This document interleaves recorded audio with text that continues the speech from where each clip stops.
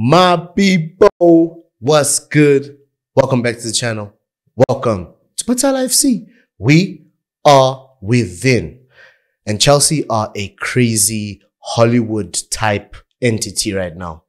It's madness. We don't even need help from external figures. We don't need the Premier League to investigate us. We don't need issues from external figures. We don't have 115 charges.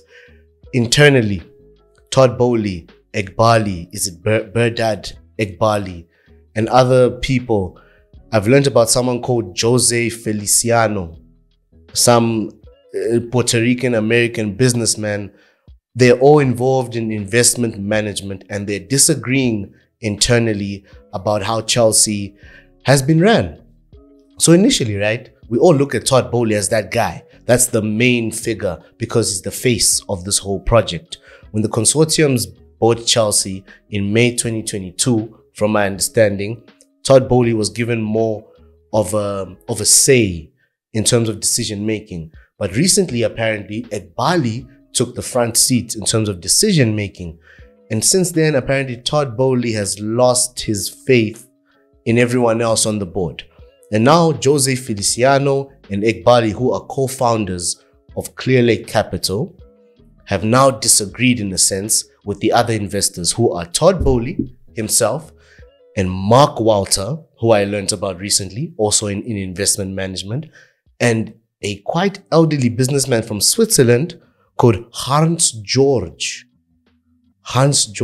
Wyss. Wyss, that's how I'm going to say it, guys. Oh, forgive me.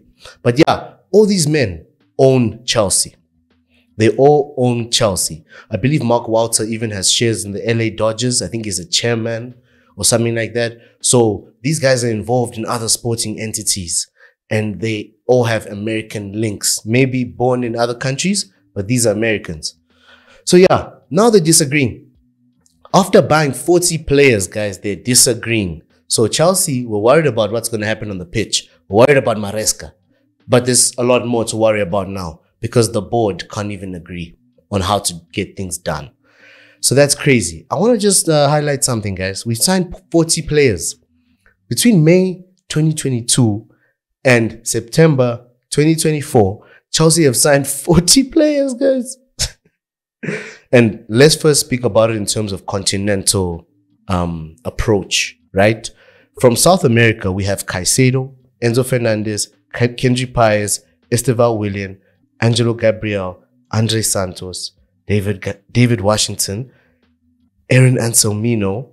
There could be others. Africa, Aubameyang, Koulibaly, and Nicholas Jackson. France alone, Malo Gusto, Disasi, Badiashile, Ugo Chukwu, Nkunku, Wesley Fofana.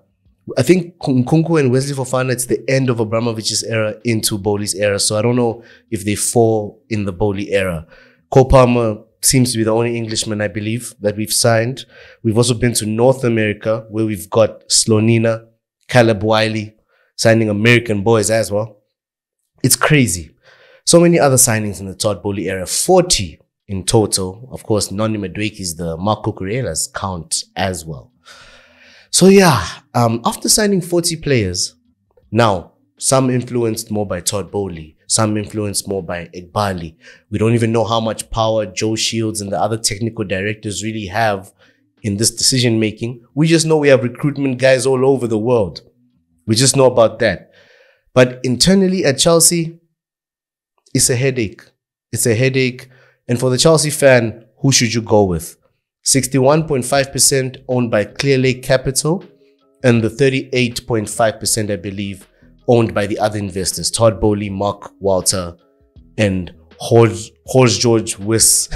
So Todd Boehlyand seems to have the backing and investors and people saying that they would invest to get him to buy out Clearlake Capital. But Clearlake Capital are not interested in that. And they're not interested in Boehlyand selling his shares to someone external either. So they're going to sort of halt Todd Boehlyand from selling to another entity. And Todd Boehlyand himself doesn't seem to be keen on a civil war where he's fighting Eghbali and Jose Feliciano and the co-founders of Clearlake Capital just keep fighting back. And it just gets more expensive. I believe it just gets more expensive.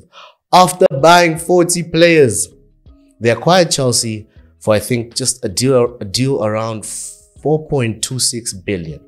I don't know if that includes investment that they pledged into the club, but it was a hefty amount. And Todd Boehlyand says he can raise about 2.5 to buy the other guys out.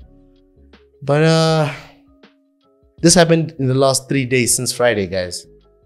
Where do we go as Chelsea fans? Do we focus on this? Do we focus on the football? How does this impact the players in time? What happens if now the Clearlake Capital buy out Todd Boehlyand and the other investors, and they just don't like the project?